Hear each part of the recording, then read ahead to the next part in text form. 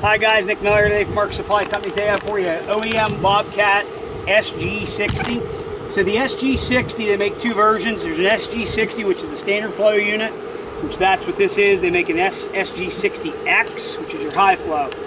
This unit's running on a T770 on standard flow, and it does amazing. We have just been through this thing. All three cylinders were damp. We resealed them all with factory Bobcat seal kits.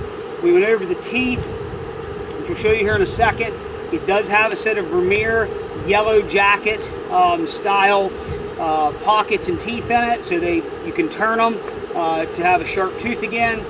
Teeth are all in good shape, pockets are all in good shape. So we'll walk you around here. We have a stump here we're going to grind today. We've dug around with a spade shovel, but here is your pockets. Here's two new pockets that we just replaced and put good teeth in. Two more pockets. The rest of everything else was really good. The unit's not welded or busted anywhere. There's no wool leaks.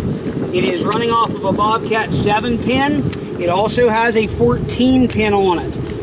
It does require a machine with a K-strain, and all your hoses and flat face couplers are ready and there. Standard 2-pin skid loader quick attach. Again, the tower, everywhere it turns and pivots, nothing is wore, nothing is welded, nothing is busted.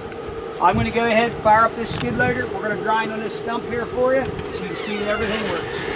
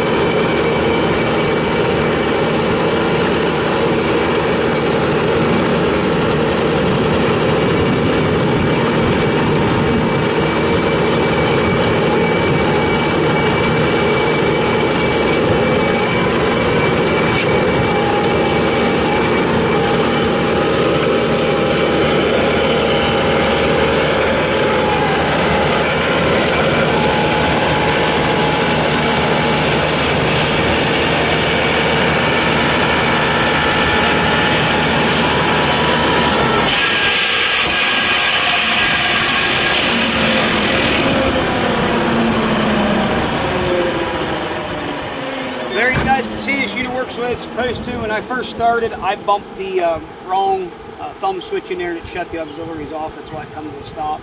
That was on me.